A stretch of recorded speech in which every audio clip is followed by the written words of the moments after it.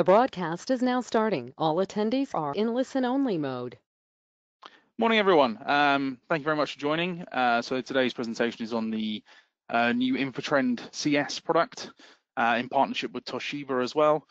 So on the call today, there'll be a few speakers. It'll be myself. So my name's Stefan Ferrari. I'm one of our solutions architects here at CMS.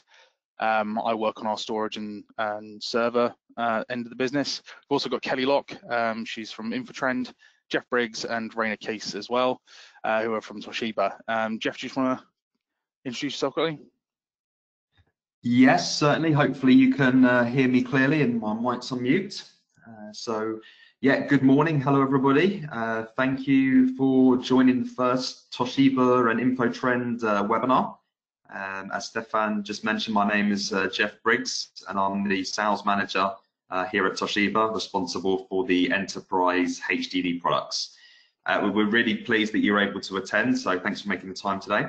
As Stefan mentioned, this morning we're going to give you a bit of a brief overview on on Infortrend's new CS product, and how Toshiba and Infortrend have come together to offer our customers and our partners really quite a fantastic solution. From a Toshiba perspective, Toshiba has come a long way in the past 18 months to 2 years, especially around our enterprise class HDD product range. And my colleague today, Raina, is going to go through a couple of slides to show you the direction on how our enterprise drives are really in a position to be leading the market when it comes to this technology. Just a brief introduction and to say hello to you all. Thanks very much. Cheers, Jeff. Okay, so to kick off today, just so you guys can see where we're going. So the first thing is just the agenda quickly. So we're going to be looking at the industry trends for scale-out NAS, brief introduction into the EonStor product, what it is, where it sits in the market, some highlights, advantages. Then we'll look at those Toshiba drives, and then lastly, we're going to finish off with Kelly going to be talking about the new Champion Partner Program that Infortrend will be launching. So the scale-out industry. So it's a huge talking point at the moment, scale-out. The reason is because applications globally are needing more and more storage, specifically in one big pool of data. So things like the rise of AI, for example, if you've got autonomous vehicles, they will generate between 25 and 30 terabytes per car per day. That data all needs to be stored and analyzed. There's lots of other industries that are the same, but that's one of the reasons why there's the growth there. So estimated 2022, the industry will be worth around 32 billion. And there's lots and lots of investment from storage companies into this technology. Also the rise of things like erasure coding. All this technology is growing massively. So it's a very exciting storage product. Growth rate of around 21%. So it's actually a really good time to be involved in this and getting on board now, especially for those customers that are interested in large scale storage. So let's give a brief introduction to the Infortrend. So the EonStor CS is a new product from Infortrend. It is a scale out network attached storage, so a NAS, scale out NAS. The advantage of this kind of technology is that you can scale linearly, which means that you can increase your capacity while also increasing your storage capability, so your capacity and your performance scale at the same time. You also have a single namespace, so it all acts as one big device, which means easier management. You're also not having to manage lots and lots of different types of storage or managing 3 or 4 different companies worth of devices, so you're lowering your costs from a management standpoint as well. Looking at the highlights, there is some more information on these as we go, so I'll touch on some of them briefly. The first one's high performance and capacity. So the ability to scale massively up and out on this product is very helpful. I'll go into more detail on that. Same with this side, this bit here. So we will talk more about how it scales out and up. You're also able to have different types of storage. So you can have flash, you can have spinning disk, all within one usable area, which makes it very resilient for different use cases. Data protection, I will go into more detail on that because it's quite an important component to the system.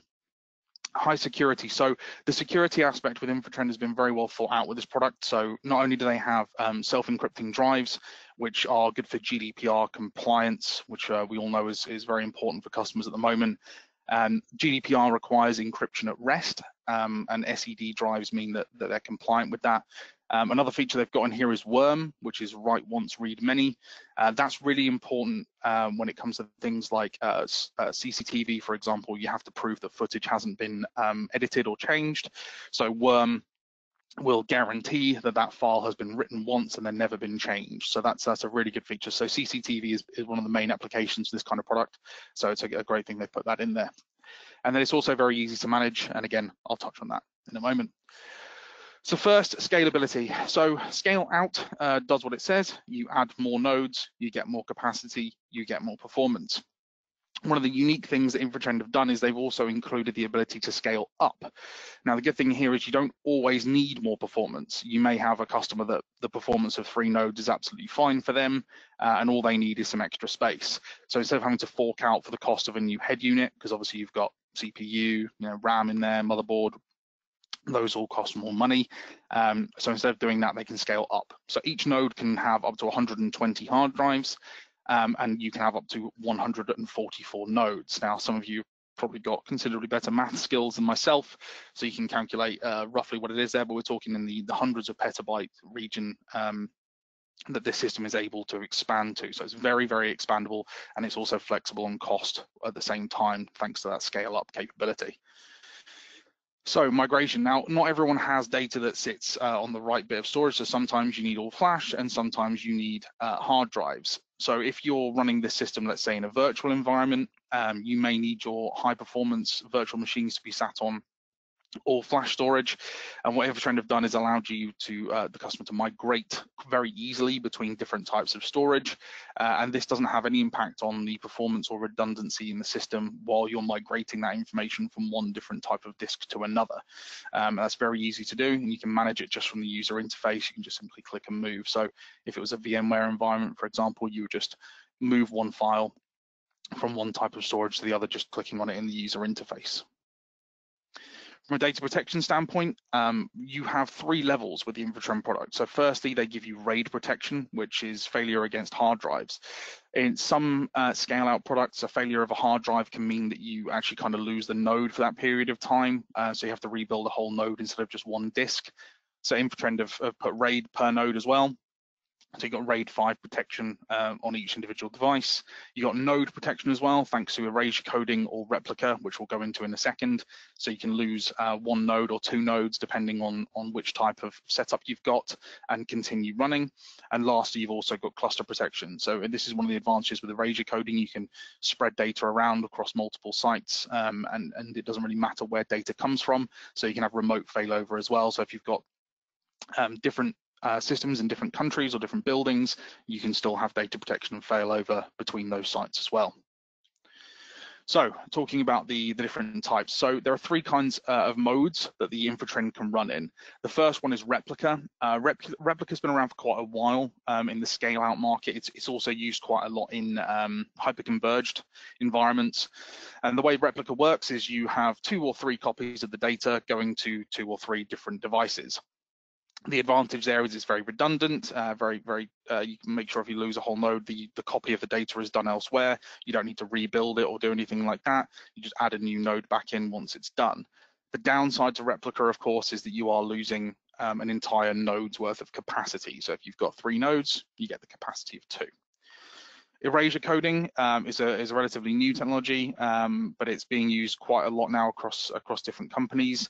The advantage with erasure coding is that it's much more space efficient than replica. So instead of losing an entire node, you only lose like 20–30% of your capacity, and that's because when it gets data, it chops it up and it distributes it around through the systems, and it then calculates parity. So it uses simple math. So for example, if 1 + 2 = 3 and it loses the 2, it has the beginning and it has the end, the 1 and the 3, and it can figure out that it's a 2 that's missing.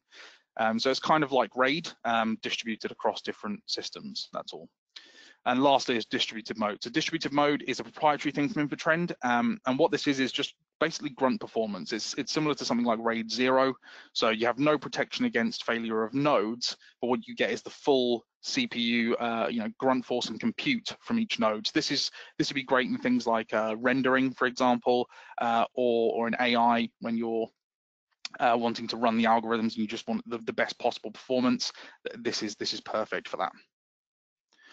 So on that note, let's look at some target applications. So the media and entertainment is a major player in this market. You know, if you're thinking you're watching an 8K film, that 8K film has been shot in 16K. You've then got multiple workstations that need to connect to it. So this is a perfect example of requiring not just high capacity, but also high performance. So media and entertainment is a massive user of this. People like, you know, Disney and all those kind of guys will all use this kind of storage environment to connect into their compute farms. Leading on from that is obviously high performance computing. So AI, I mentioned at the beginning around autonomous vehicles. This is a huge growth market.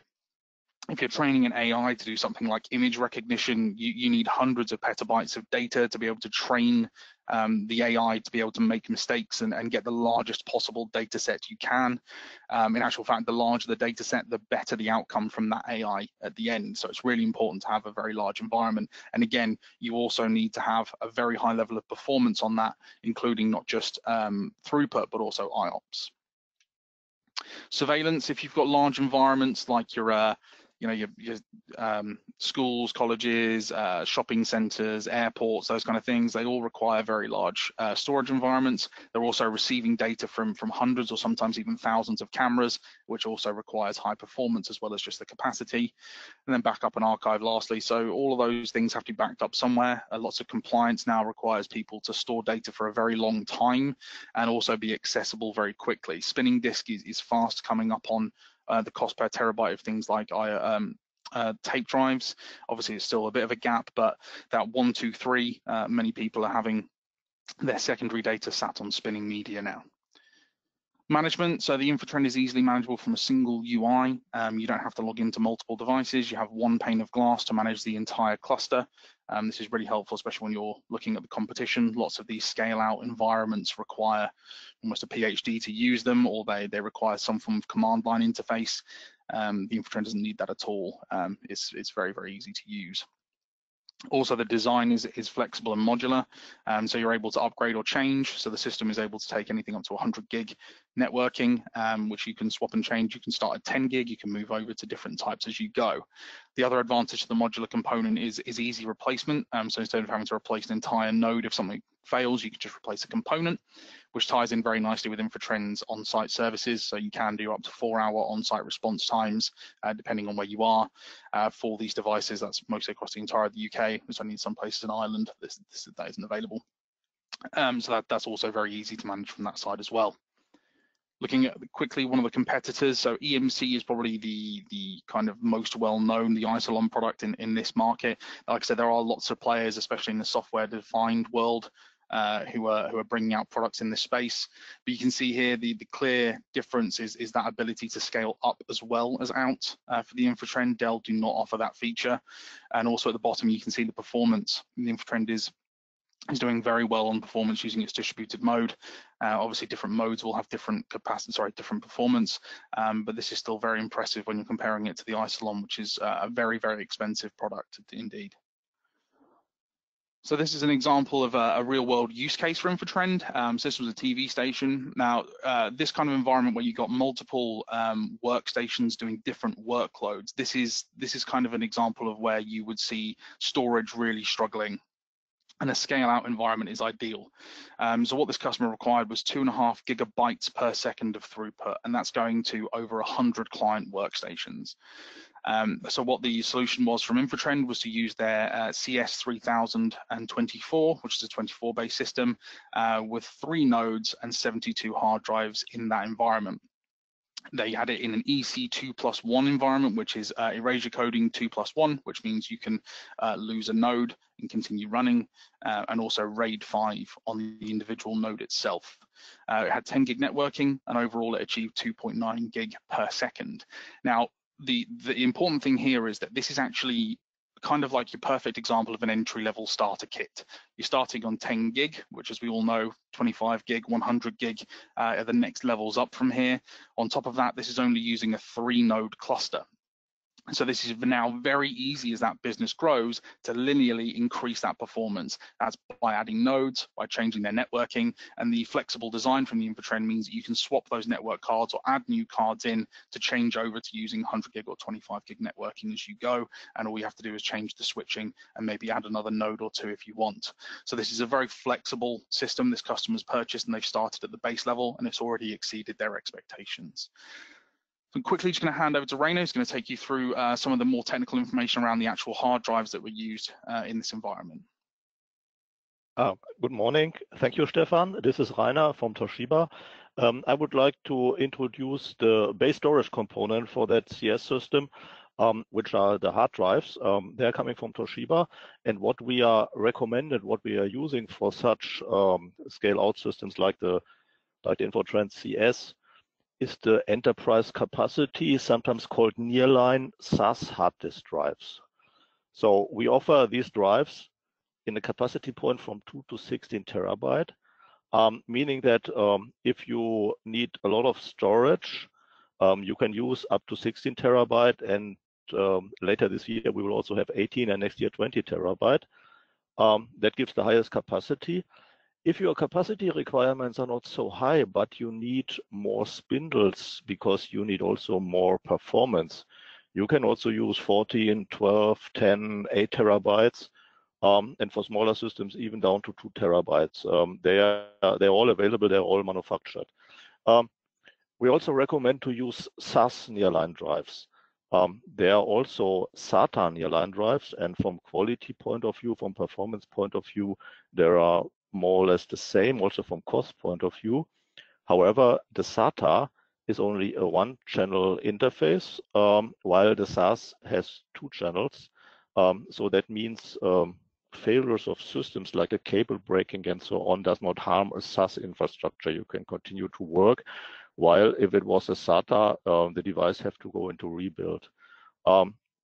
For such kind of active storage systems, the SAS interface is definitely better. It has the 12 gig compared to the SATA, which is only 6 gig. For the spindle performance, this that doesn't make any difference. But if there is any interaction with the drive's cache, the 12 gig interface, of course, obviously is faster. All these drives run at 7,200 RPM, so the typical nearline drives. They have rotation vibration sensors for the compensating the rotations in larger chassis like the 24 and the 60 bay. Of course, they are designed for a continuous 24/7 operation with a high workload per year. The quality and reliability is very high. So the MTTF is 2.5 million hours, which means there is an annual failure rate which is as down as 0.35%. If you have 1,000 drives running, you have only to expect for kind of less than 4 failures per year, coming with a 5 years warranty. A little bit more about the lineup. Stefan, can you switch next slide, please? So this is our current lineup. Actually up to 10 terabyte. We offer drives filled with air. From 12 to 16 terabytes, drives are now filled with helium because we have to stack more platters. The platters need to be thinner, and the thin platters in air would flatter around because air is a kind of inhomogeneous turbulent gas. So what we did is we changed it to helium with a sealing, which has also the nice advantage that the helium with the lighter gas, there's less friction and the power consumption. As you can see on the right side, the power consumption of the helium drives has been dropping to 8 watt, while it was between 9 and 12 watt for the air drives. So all capacity points 2, 4, 6, 8, 10, 12 to 16 are available. As I said, this year we will offer 18, next year 20 as well. The buffer size has been scaled, matching the capacity. They all come with the 12 gig SAS interface, and the data rate of the single drive was also increased from the 2 terabyte up to the 16 terabyte. Not that large increase, for example, compared to SSDs, but as the density of the data is growing, so more bits per track, and the drive is spinning with the same speed, we were also able to increase the data rate from 215 to 275. All these nearline SAS drives from 6 to 16 terabyte come with 2.5 million hours of MTTF, so very reliable. The 2 and 4 are still from the older generation, where the reliability is high, but not that high. However, in field applications, we can see that kind of all our drives keep the reliability specification, if not even exceed by a factor of 2. So, in short words, 3.5-inch enterprise capacity or nearline SAS drives are ideal for scale-out applications like the Infortrend CS. That's all from the hard drive side. Thank you.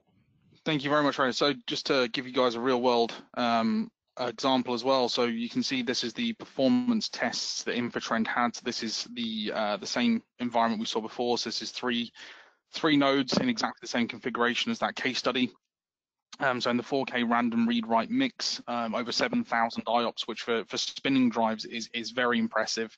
So this is very good performance. Then at the bottom, you can see the throughput on the 1 meg sequential read and writes as well, which is nearly 5 gigabytes per second on the reads and 3.5 on the writes. That's a very impressive performance figure for only 3 nodes. So again, the more nodes you add, the bigger this number gets.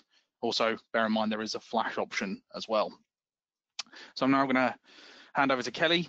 She's going to take you through the Champion Partner Program.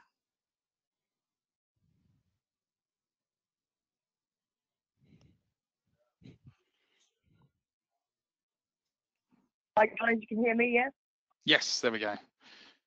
Okay, great. So guys, thank you very much. I just want to take you through the Champion Partner Program from an Infortrend point of view. So what we've done is we've looked at ways that we can try and help the market and resellers to not only sell our product, but also to support while doing it. So we started to launch this at the start of this year, and it's basically around looking at opportunities, requirements and outcomes within the business world and what that means for our resellers. So we want to reward our outstanding resellers and those of you who are out there selling on a daily basis, which will lead to great exposure, not only for Infortrend, but also for you guys. And if anybody's interested in this following my presentation, I would say to please do get in touch directly and we can talk about it. So the opportunity is for you to obviously become a preferred partner with us, which means greater exposure and regular sales training,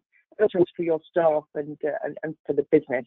And the way we've done this is by asking you to register deals as and when they come to market, so that we can have visibility of this, but also we can support you and the distributor through the whole process of closing a deal. Could you go to the next slide, Stefan? Thank you. Okay, so we've got 2 program options, Select and Elite, and dependent on which one you go to, depending on the amount of spend that you're putting through the business, you get a number of different supporting items. Everything from status announcements in our monthly newsletters, vouchers for your staff, agreements specialised towards your end users, and also assisting you in the field. Next slide, Stefan. Okay, so Select starts at 200 grand revenue a year, and Elite is 500,000. And what I'm trying to do with the teams is to ensure that we have joined up goals. So we're all pushing for business to grow both our businesses over the next 1, 2, and 3 years. I'm pushing for quarterly sales training plans and quarterly budget plans with resellers, and in turn, of course, you'll be supported by your distributor. Technical training is in place for both Select and Elite bands. And then if we look at the Elite, we're looking at certified sales expertise and technical expertise via training models with Infortrend.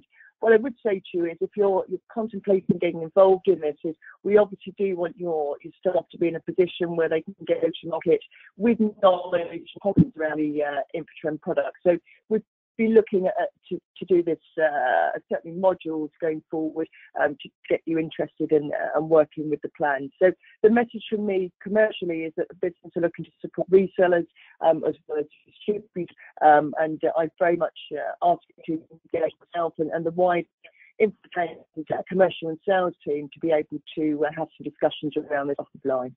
Thanks, Stefan. Excellent. Cheers, Kelly. Okay, so that's it for today's session. We will, accept some questions if there are any available. There should be a box that'll allow you to type in a question. It will show up on the screen, or you can, I think, raise your hand as well in the presentation. We'll be able to unmute you if you'd like to do that as well. So, if anyone's got any questions, please put your hand up.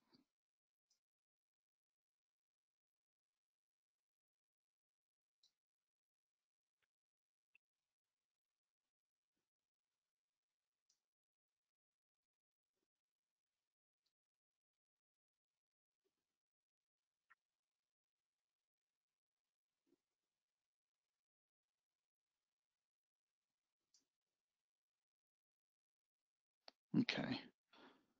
See, I'm not sure. Don't think we're getting any questions popping in. Oh, is that Julian? I think Julian's. I've got my hand up. There we go. Yeah, you're unmuted now. There you go. I'm just going to say, really good presentation. Is there going to be one that we can get our customers on soon, or one that's specifically around the partner program, so we can try and get drive some customers to attend that? So this also is customer facing. So we do have some resellers on here as well. Apologies, yes, I can't see the attendance. That's all right. That's fine. Meeting. Yeah, so we've got some resellers on here as well. So there will be some more information coming out. We'll distribute, and I think Infortrend are going to be distributing more information shortly, especially specifically around that partner program, because there's quite a lot to do around that as well. Yeah. So is a terrible question better than no question at all then? Absolutely. Right, Kelly, what were you going to say? Kelly, so are we going to be releasing some more information to the resellers about the partner program shortly? Sorry, yes, yeah, we are. So, as I say, I would say to resellers who are particularly interested to either give me a call, but yeah, we will be releasing, and as we are building up towards a larger release over the next 4 to 6 weeks, there'll be more information available in the domain. So, yeah, but any questions, just give me a call. Yeah. Okay, we do have one question that's come in saying Lenovo recently seem to have cancelled their partner program or cancel the requirement for partners. So they're asking, is it the right time for Infortrend to be using the Elite Partner Program? What was the reasoning behind the Elite Partner Program? Yeah, so we are looking at ways to engage with market, and we want resellers who are hungry to sell Infortrend's business and Infortrend products. And from a commercial viewpoint, we felt it was the right way to go. We are moving into new markets, and we want resellers to move with us into those. And by launching the partner program, what we do is we engage with those who wish to work with us and can also see the growth of our business and are behind us on with our journey. And I think that defines the market into those who are proactive and those who are not so proactive. And we wish to support those that are proactive. Excellent. Okay. One from George as well. I'm not sure if we'll be able to answer this immediately, George, but will there be 10K SAS drive options available for this system, or is it just 7,000 or flash? I think we'll have to get back to you on that one, George. I do believe that it is just flash or 7,200 at the moment, but I'll find out and I'll make sure we get an answer to you on that question. Also, I think there's going to be a demo as well that we'll be sending around for the attendees to this call, so that there will be a live demo that Infortrend are going to do at some point as well. So we'll follow up on that, and there'll be a link to download the slides and I think maybe even a video of this presentation as well once it's been done. So we're following up for all the attendees that have joined. Can't see any more questions that have come in. We got a raised hand from Elliot. See if I can unmute you, Elliot.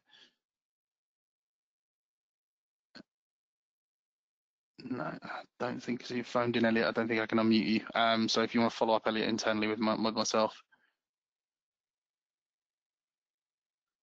Okay. Okay.